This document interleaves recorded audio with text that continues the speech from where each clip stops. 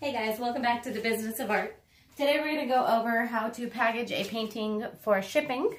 And these are some of the supplies you may need. You may be able to do it with less, but I use bubble wrap, parchment paper, cardboard, tape, box cutter kind of thing. I just got these cool labels from the dollar store, from Dollar Tree. And then either some kind of padded packing or a box. Now, real quick for my U.S. customers, there are two priority mailboxes that work pretty well. And just so you know, there's two different ones. One is a medium flat rate box, and one is just a mailing box, okay? The flat rate box, same price no matter what. This one, it depends on the weight. The regular mailing box is a better size because it is not as wide. So you don't have to fit so much bubble wrap in there. And in this box, you can easily fit a 12 by 12, an 11 by 14. Actually, not 11 by 14, but I've done it. An 11 by 14 or an 8 by 10 or a couple 8 by 10s. Or, of course, smaller. So that's always an option. Today, I'm going to pack up an 8 by 10. Which I ship in the bubble mailers. I get these from the dollar store, from Dollar Tree. You can get them other places, I'm sure, like Walmart and whatnot. So first step is to completely cover this with parchment paper. And when I say completely, I mean the sides and everything, not just the front. So don't be stingy. I like to give a nice big piece, and we're just gonna, this piece will completely cover that, okay? Now I used to then go right into the bubble wrap. However, over time I've changed it actually a little bit to I now put cardboard up against this directly, okay? So I have this piece of cardboard. You can use old mailing boxes that were mailed to you, etc. And I'm going to just cut two pieces that are 8 by 10 out of here. So let's see, I'm going to just kind of generally measure this. This piece actually has things kind of sticking off of it. So I'm going to cut around those. So let's put the painting aside.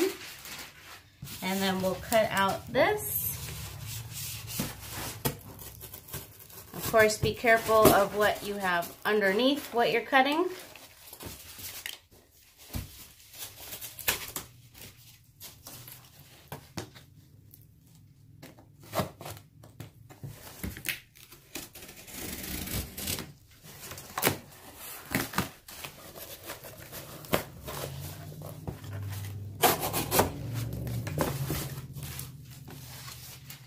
And we're going to cut two of these. So I'm going to cut another one that's about the same size. Does not have to be perfect.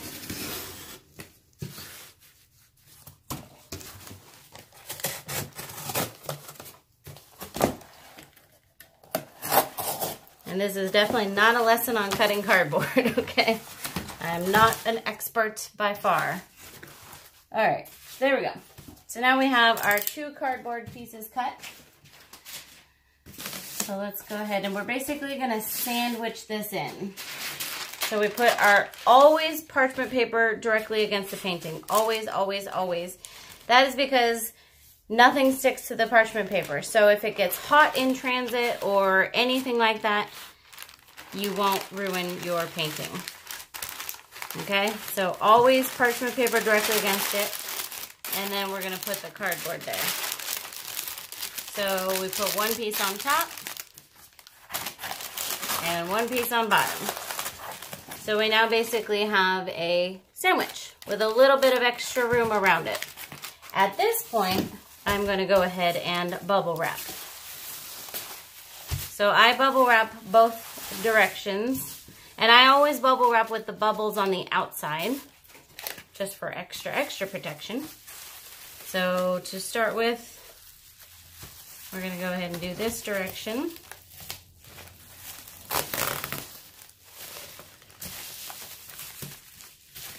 Okay. Add your piece of tape. And then we're going to do the other direction. Oops, that's the wrong way.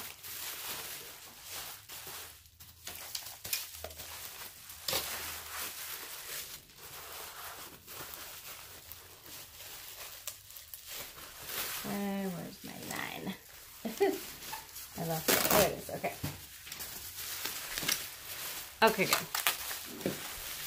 So at this point, this is completely bubble wrapped. It's quite secure. We've got the cardboard. We've got the parchment paper. Honestly, like, it would take a lot to do anything harmful to this. So at this point, we just go ahead and put it into our bubble mailer. Now, if you want, you can go even crazier with the bubble wrap. You can also add additional pieces of cardboard if you're worried about it. I ship all of mine priority mail, so I really don't worry about it. Because it's going to get there pretty fast. So go ahead and seal this. Whoops.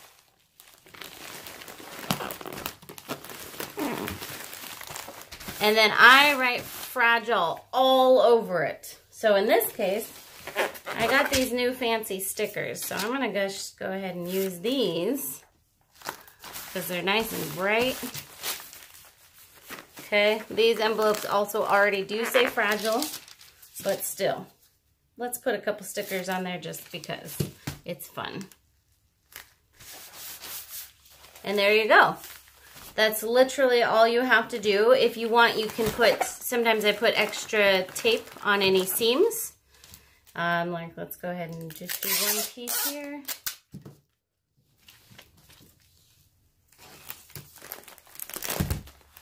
There we go.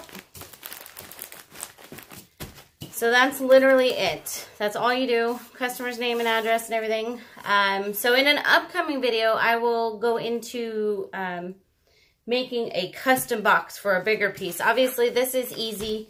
These envelopes are great for, let's see, they're 12.25 by 18 inches. That's the usable dimensions. So they're great for quite a few sizes. Even the 20 by 10s, the 10 by 20s, I usually just use 2 envelopes. I put one on one side and one on the other side because they're 18 inches long.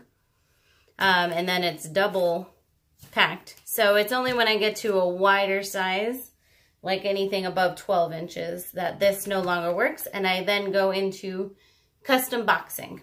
So I'll show that in the upcoming video. Hope you guys enjoyed this. Don't forget to subscribe. Let me know if you have any questions, and I'll see you next time.